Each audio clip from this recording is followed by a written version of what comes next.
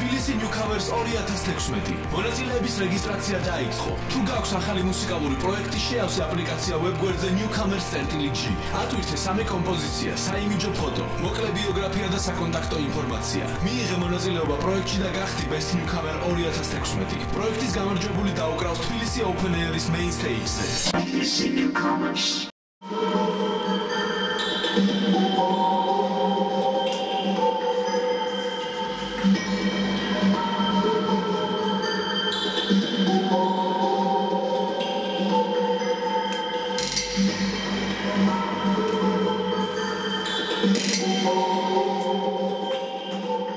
ჩემი პროექტი Saphileaum დაარსდა შარშან მარტში, კერძოდ 5 მარტს და მიზეზი იყო მხოლოდ ერთი ის რომ შინაგანად რასაც ვატარებ ის ემოცია თუ რაღაცა მინდოდა რომ გავამეხატა და რამენაირად ხალხისთვის დამენახებინა.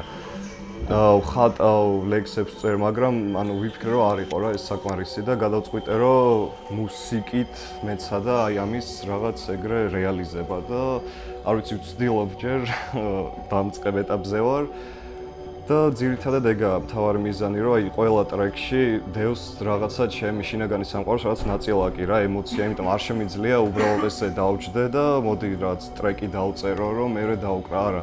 თუ ემოცია არ მაწუხებს და რაღაცის გადმოცემა არ მინდა, ვერ ვიზა ვერანაირად ამას.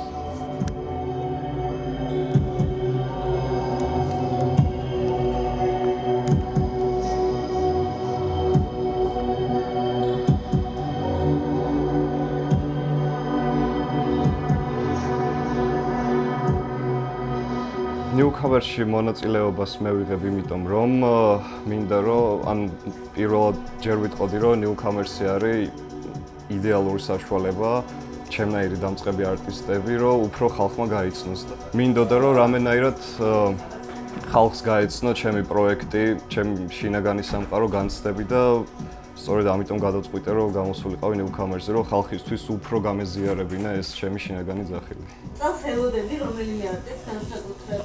კი, წლევანდელი Open Air-ის line-up-ი ჩემთვის არის მართლა წარმოუდგენელი, იმიტომ როცა დაიდო და Air რო წავიკითხე, ელვამ დამიარა მართლა კოჭებამდე რა.